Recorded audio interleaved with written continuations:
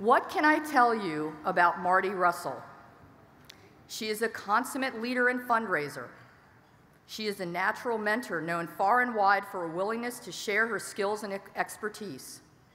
And she is an enthusiastic advocate for the Junior League and the value of volunteerism, not just within the Junior League of Toronto, but also through the many community organizations and programs she supports.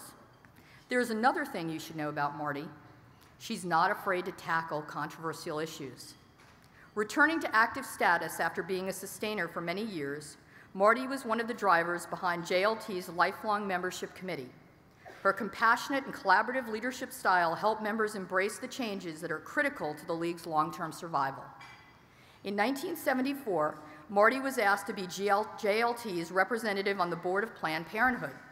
It had just become legal to provide birth control information in Canada, and there were many violently opposed to this change. Amid this turbulence, she helped establish a health clinic for youth and made birth control information available to them. In 1988, she became the founding director of Fife House, which provides supportive housing for people living with HIV/AIDS. Her leadership helped evolve Fife House from one residence in a secret location that served 5 people to an organization that now serves 500 people per year and provides 80% of the supportive housing for HIV/AIDS in Toronto. In 1992, using her nursing skills and her Junior League training, she became a founding trustee for Wellspring. This Toronto agency provides, at no charge, a network of community-based cancer centers providing support and education to people who are coping with non-medical side of cancer. Marty was also at the forefront of the hospice movement in Toronto and is the founding director of the Toronto Commandery Hospice, where she is working hard to raise $5 million to build a new hospice. And she was hustling people earlier, I want to just tell you, for lunch about donations, just sharing that. And to top it all off, Marty was an environmentalist pioneer too. As a member of the Junior League of Erie, Pennsylvania in the early 70s, she challenged executives at the Hammermill Paper Company about their waste disposal system. Later, after moving to Toronto, she was a driver of the Wipe Out Waste program, addressing pollution and recycling issues there. Looking back on an extraordinary league career, Marty says, "The value of my Junior League experience can be measured in many ways. However, 2 in particular have allowed me to grow personally: the friendships of 30 years and the training which gave me the initial skill set and confidence to sit on community boards." Please join me in congratulating Marty Russell, the 2016 winner of the Mary Harriman Community Leadership Award.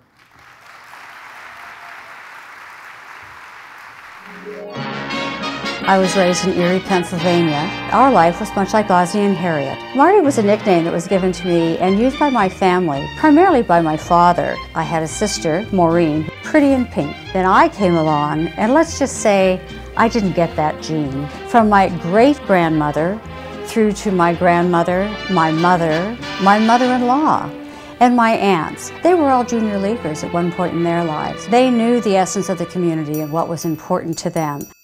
Moving to Canada in 1971, after her provisional year in the Junior League of Erie, Pennsylvania, Marty joined the Junior League of Toronto. Volunteerism, civic leadership, tenacity, and dare were already shaping her league career. Like Mary Harriman, Marty Russell has been a trailblazer since joining the Junior League at the age of 21. I met Marty as a brand new junior leaguer when she was head of training. She was a dynamic, interesting leader at that time. She has what I call initiative. There are very few people who see something to be done and don't say, well, somebody ought to do something. Or maybe they say, well, the government ought to do something. Then there are a few people that say, I could do something. Even if it doesn't solve the whole problem, it'll contribute and you will be a leader for other people. In the early 70s, when it just became legal to provide birth control information, Marty Russell sat on the board of Planned Parenthood Canada as a representative of the Junior League of Toronto, and was instrumental in forming one of the first health clinics that dispensed this information to young girls. Marty identified the need for lifelong membership. We were concerned that we were losing too many members, and we also needed to make sure that members continued to be active in some capacity. She actually took the bull by the horns and led a committee to address lifelong membership, and since then a number of other members have done the same. Show House brings together the finest designers, suppliers, and sponsors to raise support for the Junior League of Toronto programs. Show House was an amazing experience. We were challenged in many ways, having to deal with 3 levels of government. The biggest problem was the fire department, of whom came 1 hour before we were to open and said that we couldn't. But after a little discussion and Junior League wherewithal, shall we say, he decided it was a good idea. Marty's work with the Junior League of Toronto led her to housing of a very different nature. In 1988, she became a founding director of Fife House, providing supportive housing for people living with HIV/AIDS. I think Marty is a phenomenal bridge builder. In the early days, she was instrumental in getting funding in place so that we could train hospice volunteers across the province, and that training is still in use today. She's got this unique ability to be able to bring together people of various backgrounds, and she can do that in a wholly disarming and a thoroughly sincere way, and she's got a wicked giggle too. Marty not only served at her own local community, but she also served on the Association of Junior League's International Board. With strong leadership skills grounded in the Junior League, Marty founded a new business that fixed her focus on healthcare, advocacy, benefits, and opportunities for families and women. In 1990, Marty and I founded IntegraCare. After 10 years of receiving healthcare services, we realized that there were big shortcomings. Most services were being provided by government. The problem there is that all the service companies had one client, the government. On top of that, it was a time that women were having difficulty getting back into the workforce. The agency gave us the opportunity to give people jobs. The development of our education center gave us the opportunity to train people. Now they had a certificate. They could go out and be paid for what they were doing. In conjunction with becoming Dame Commander in the Order of St. Lazarus, in 2004, Marty became a founding director of the Toronto Commandery Hospice to provide end-of-life care. The volunteer charitable organization is now running an $8 million capital campaign to build the 10-bed residential hospice. Not only has she been on the ground floor in terms of scoping out possible locations, but she's been incredibly informative and connected. Marty was one of the first women invited to be a celebrity clown in Toronto's annual Santa Claus Parade. Some people say it's not much of a stretch. She jumped at the opportunity, and Sunshine was born. Going into hospitals and having the opportunity to make someone smile, to go into seniors' homes, you then can touch someone. People don't touch seniors. We help out at the Geneva Center for Autism. When Sunshine arrives, they're so excited. It actually does a lot for the energy of the children. My name as a clown is Sunshine, which was given to me by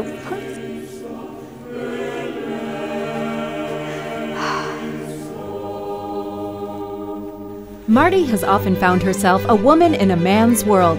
Having served on nearly 20 boards, Marty's experience and leadership have proven invaluable time and again. In 2008, she was invited to become a member of the International Women's Forum. We know that Marty's network will come in really handy to promote the International Women's Forum to young women, ensuring that they feel comfortable in the organization and will grow to become tomorrow's leaders. The Junior League was a starting point for me in many, many ways. The women of the International Women's Forum, as well as the Women's Presidents Organization. These are women that also see needs and direction in their community and make things happen. Thank you, Marty, for your outstanding work in strengthening hospice palliative care in Ontario and your enormous contribution in so many other areas. If you know Marty, you know that she is determined and persistent. Once she sets a goal, she doesn't give up until she reaches it. So many have benefited from your tenacity and commitment, Marty. Thank you. You have truly made a difference across our province and our country. She's rigorous, she's thorough, she's inventive, she's worked with the underprivileged, the unwed mother, people with AIDS. You know, it's just wonderful. The world is finally recognizing her. Congratulations, Marty. I'd like to congratulate Marty Russell on receiving the prestigious Mary Harriman Award and bringing it home to Toronto.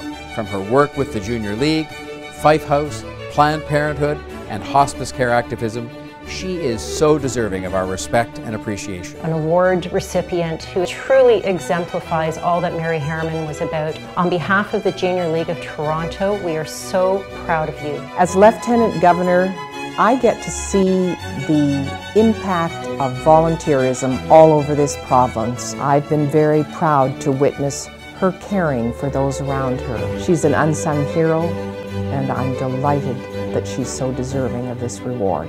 I thank the Association of Junior Leagues for this wonderful award.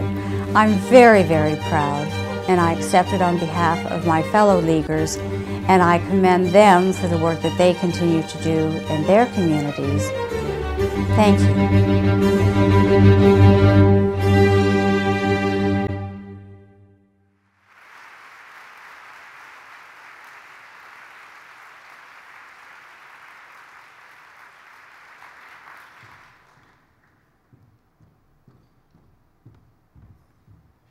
And now it is my pleasure to present the 2016 Mary Harriman Community Leadership Award to Marty Russell.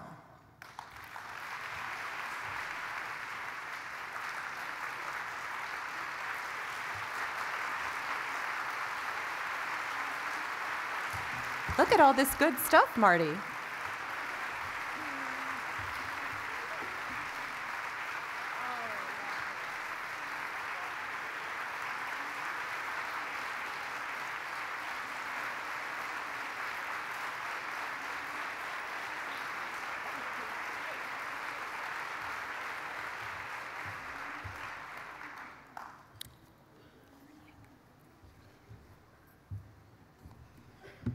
You don't have to pull out your blankets and pillows. I promise I'll make this brief. Thank you, Ellen. And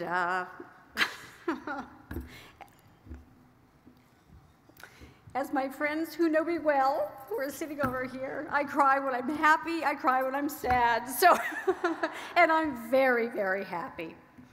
I'm truly honored to have been chosen to receive the 2016 Mary Harriman Community Leadership Award.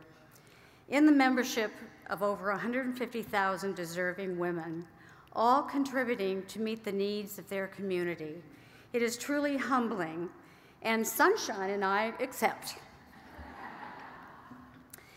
It is particularly special for me to be receiving this award in 2016, as this is the Junior League of Toronto's 90th anniversary year, and the 75th anniversary year of my home league, the Junior League of Erie, Pennsylvania. Congratulations to them.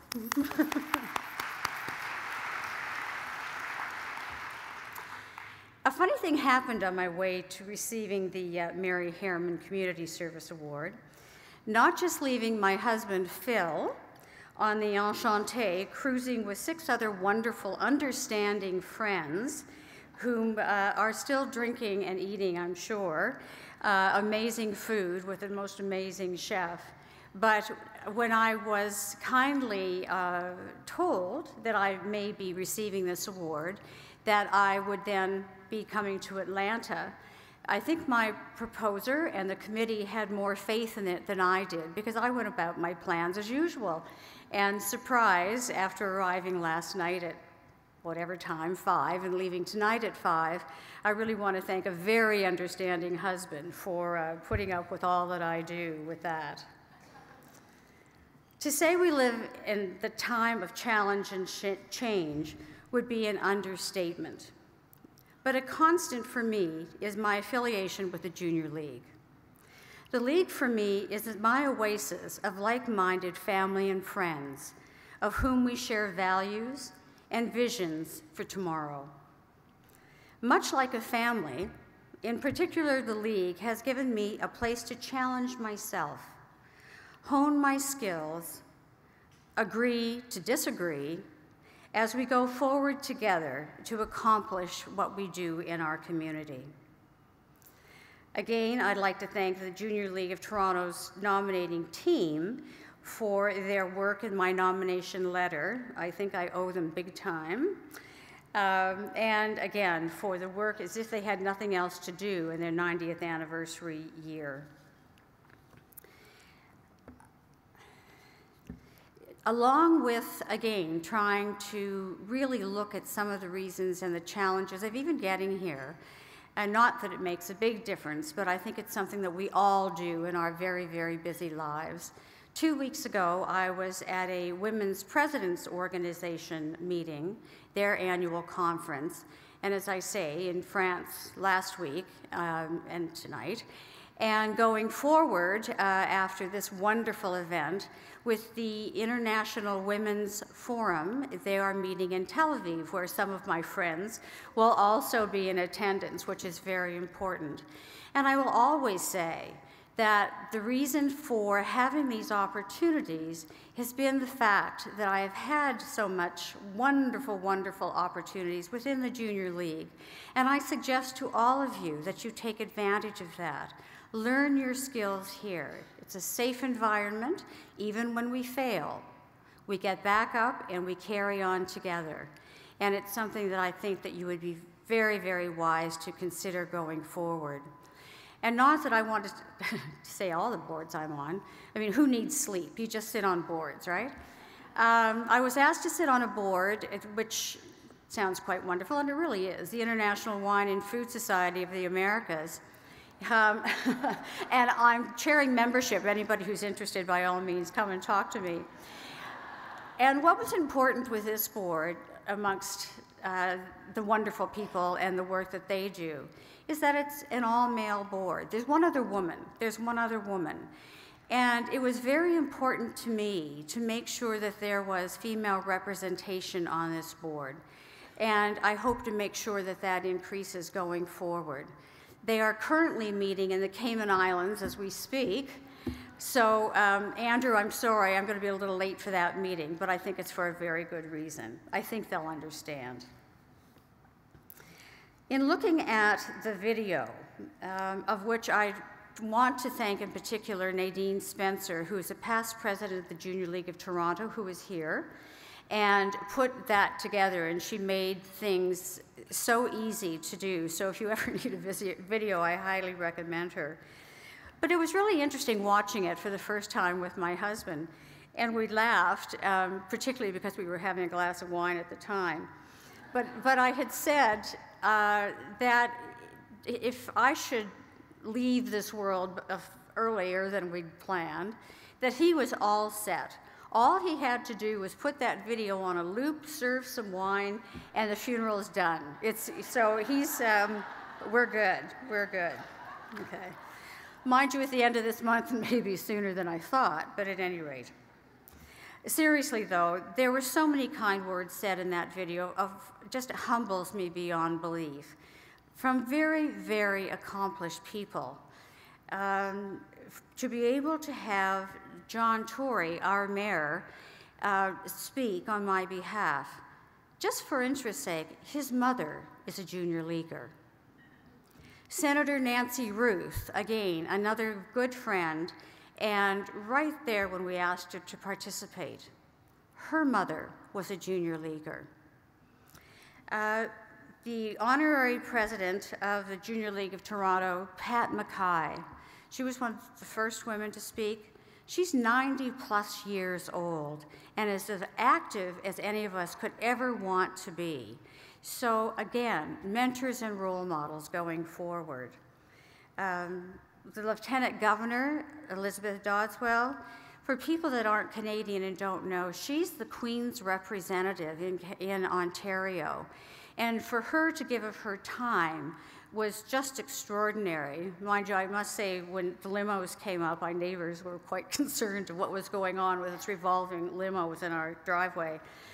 But I know her as Liz, she's great. She would want you to call her that too.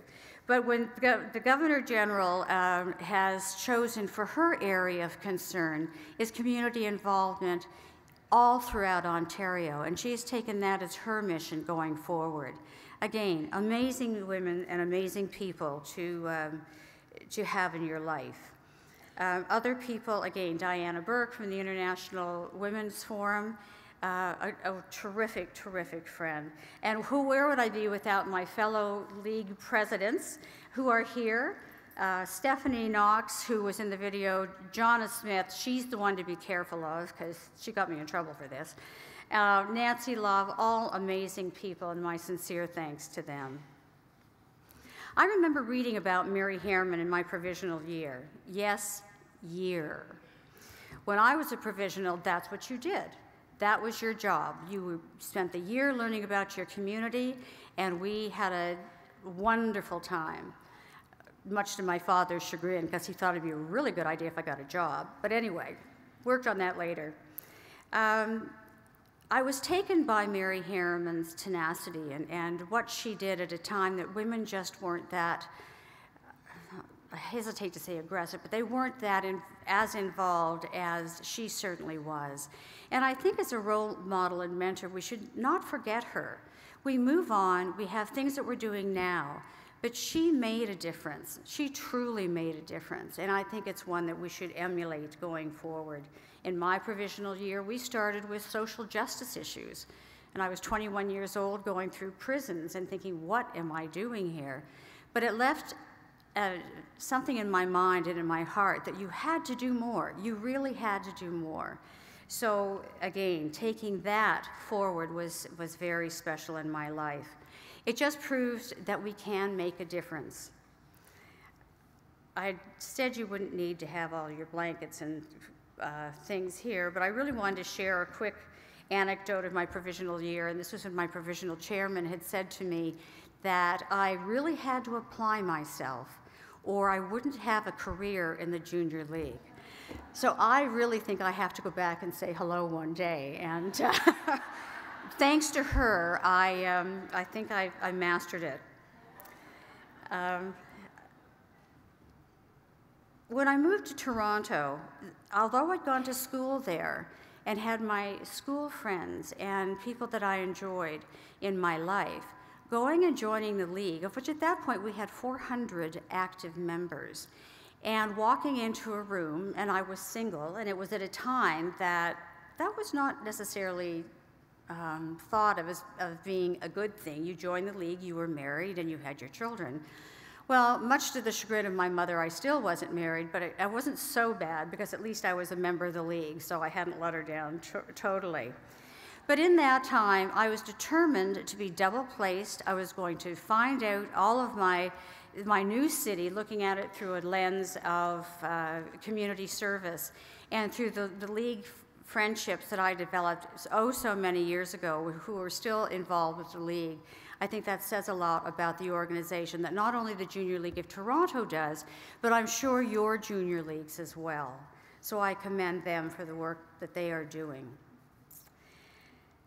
I just want to remind people that the Junior League is a safe haven. It's my safe haven to try new things, which I may not have had the opportunity to do or experienced otherwise.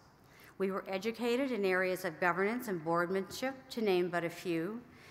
To this day, I remember the first board I was asked to sit on as a Junior League representative, which was Planned Parenthood. To me, it meant that the Junior League believed in me, that I could represent them.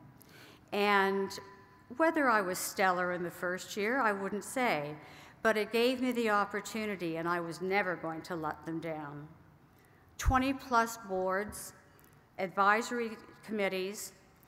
I feel honored to serve on various local, Canadian, and international boards in the not-for-profit sector, government, and in industry. Thank you to the Junior League for the training and confidence in me so many years ago. If we are honest amongst ourselves, in the League we are probably A+ A- personalities, might that be correct? So failure just isn't in our lexicon, but in fact it is a reality of life. Whether personal or League-related self-inflicted, that's the important part, it's self-inflicted disappointment may follow. I find the League will always stand behind its members, and we carry on together. That's just what we do. The support and caring we have for one another is what strengthens our resolve, and is exactly what I know Mary Harriman would have done as well.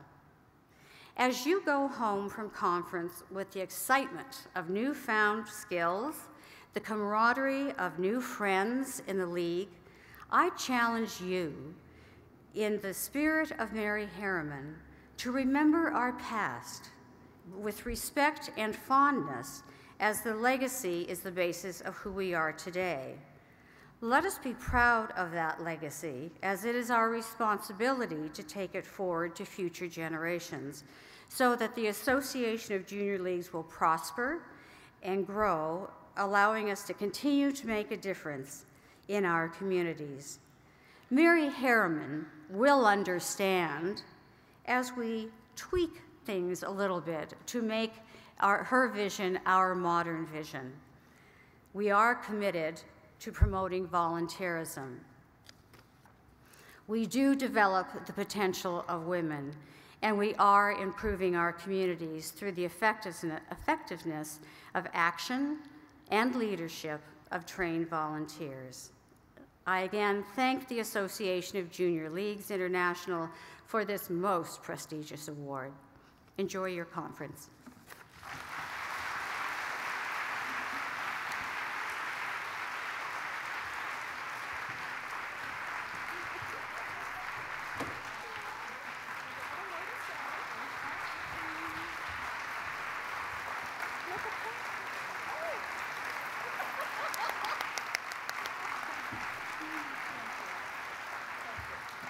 Thank you, Marty. You're an inspiration to all of us.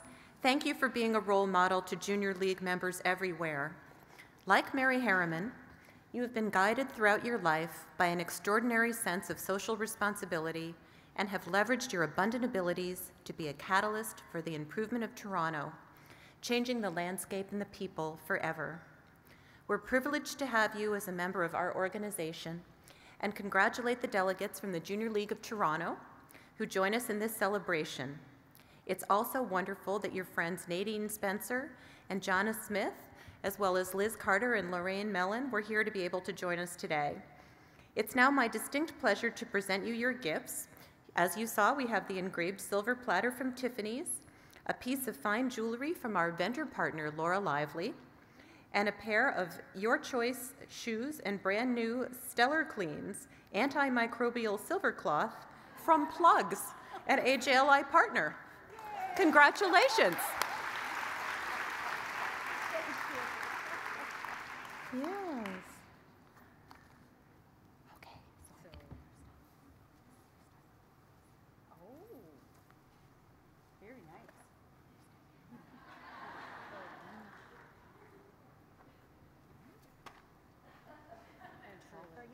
Good. Oh, photo op. Thank you. Photo op.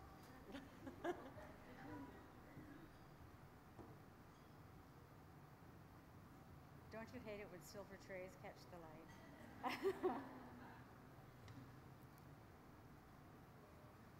Thank you. Thank you, everyone.